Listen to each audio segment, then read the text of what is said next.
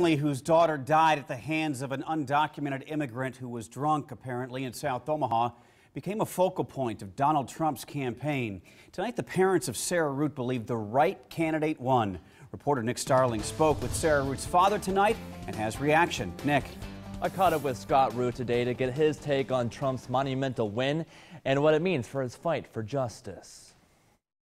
Scott Root is thrilled about new President-elect Donald Trump taking over the White House. I was excited and glad. You know, he's the only one who's stood out for our family, and that's important to us, and hopefully some changes take place. Changes such as tightening immigration laws and securing national borders. They need to enforce the laws that are here in place.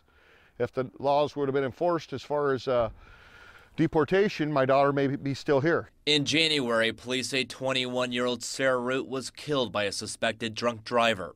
19-year-old Eswin Mejia racing down 32nd and L, drunk when he hit her car, the night of her college graduation.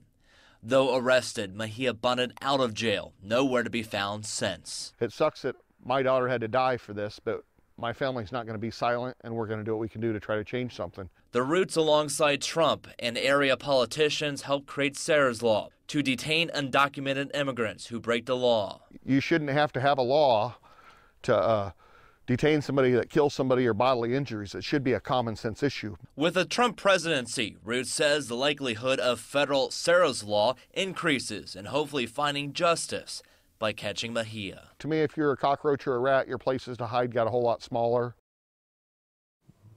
Now, Root was also campaigning to get Judge Jeffrey Marcuso ousted as the judge set a $50,000 bond. However, 57% voted to retain him. Root is disappointed, but he says the people spoke. He's also willing and able to go to Trump's inauguration if the family gets an invitation. Reporting live, Nick Starling, KMTV Action 3 News.